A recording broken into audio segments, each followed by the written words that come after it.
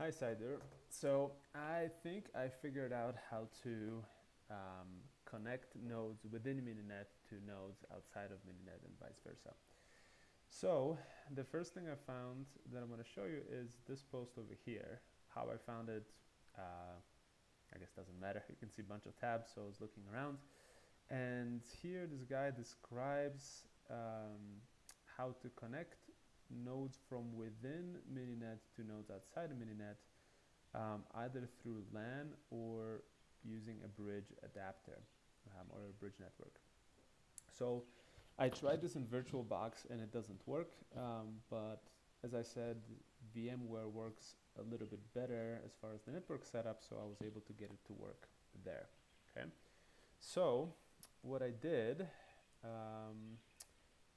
is I installed VMware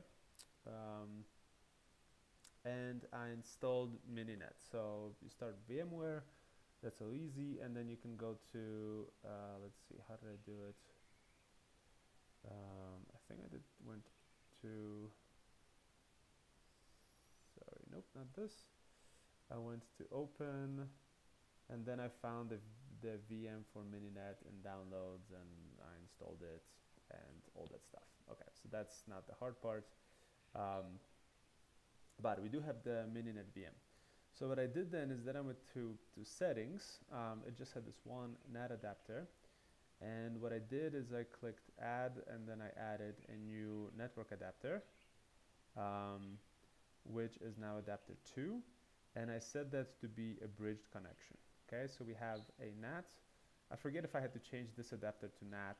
I might have, but anyway, now it's NAT, and I changed this to bridge. Okay. So that's as far as Mininet setup here. What I then had to do is to set up port forwarding such that I could SSH into Mininet. So I went to edit, virtual network editor, and here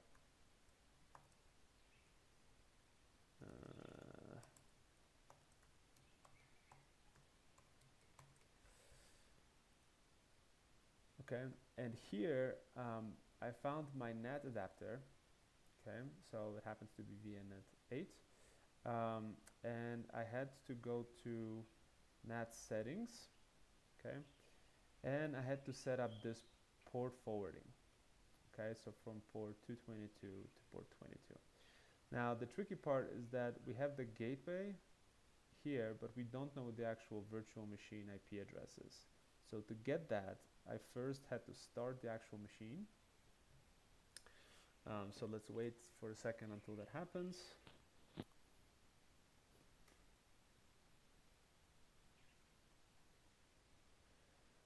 Okay, and from here I can go to Mininet. I'm in, I have config. And what we see is that I have on ETH0 the IP address of 172.16.68.128. Okay, so then I go here to my virtual network editor.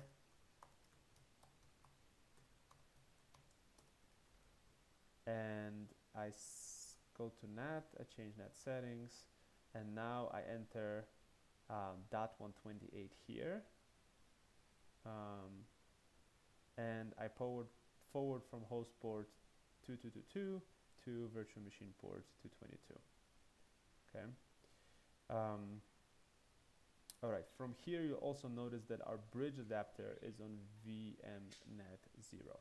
Okay, so we'll come back to that in a second. Okay, so from here, I can then go to my terminal. Not this terminal.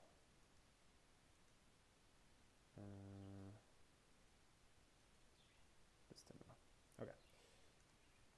Okay, so I go to my terminal.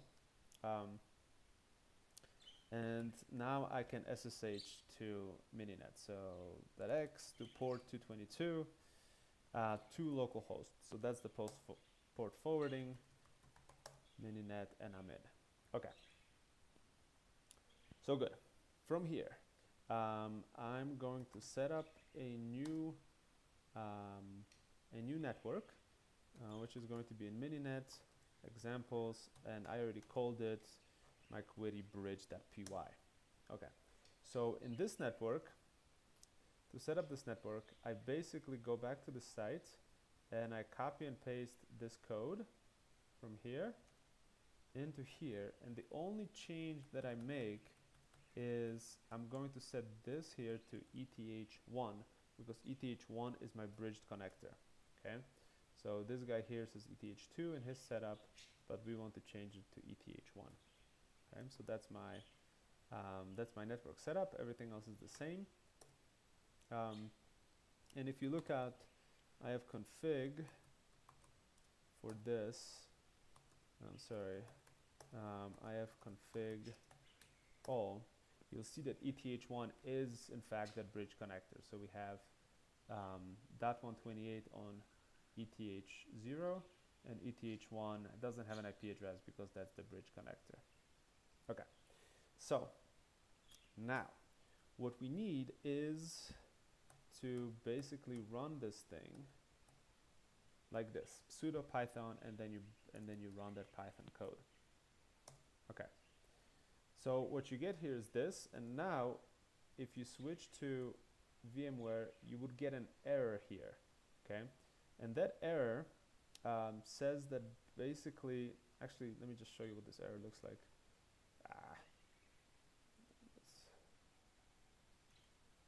Okay, so let me exit this and exit that, and you'll see what happens here. So basically, the original setup for the internet connections is here for the bridged virtual connections. And what I'm going to do here is to reset it to the original settings, which is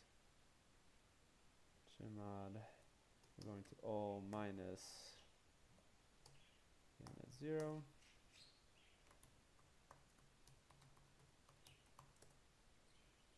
Okay, and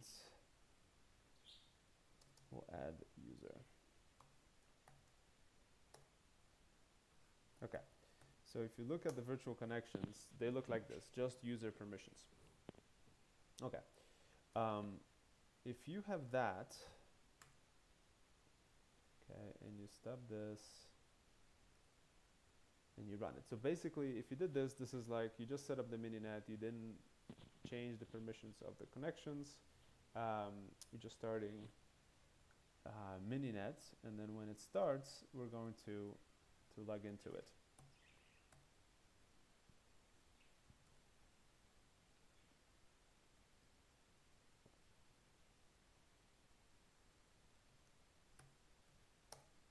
Okay.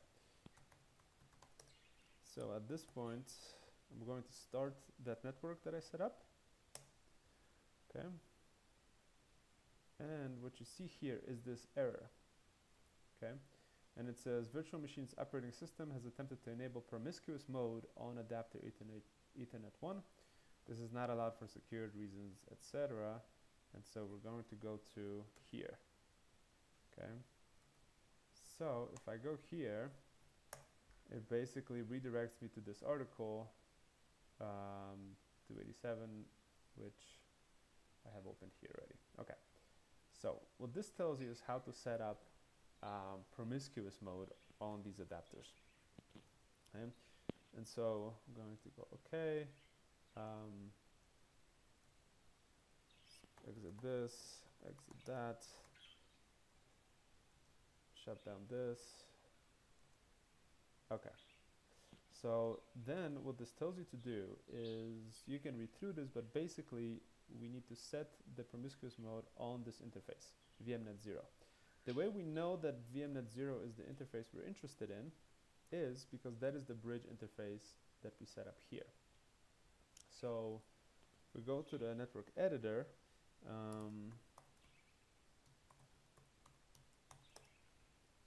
okay, you'll see that VMnet0 is the bridge network.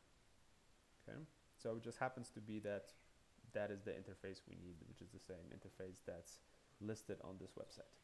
Okay, so what I'm basically going to do is to change the permissions here. So right now, if you look at um, if you look at the permissions on these virtual interfaces, you can only the user can write them. We can, and we want all of anybody to be able to write to those interfaces to be promiscuous. So, okay, what I'll say is I want everybody to be allowed to read-write to VMnet0, and then you can see that that has changed, and now we have read-write permissions on VMnet0. Okay, so we go back to VMware and we start.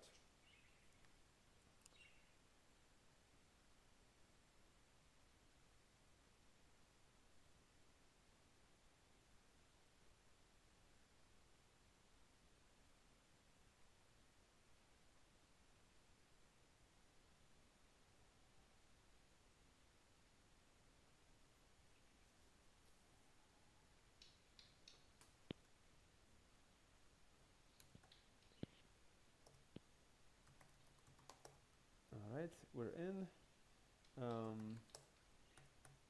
We start the bridge, and now we don't get an error.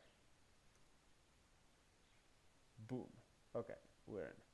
So now we can say h1 ping google.com.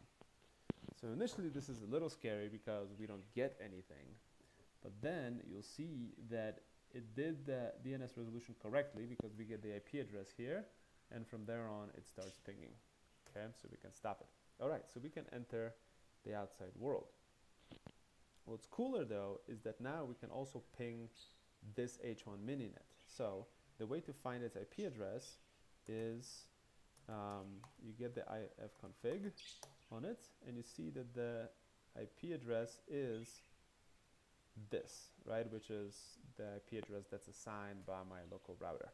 Okay, so I'm going to copy that and then go to my other window, which is basically this machine, and here we can ping this thing. Oops, just one of them, and boom, so we're pinging basically H1. So that's fantastic. Okay, and if you look at the ifconfig of this machine,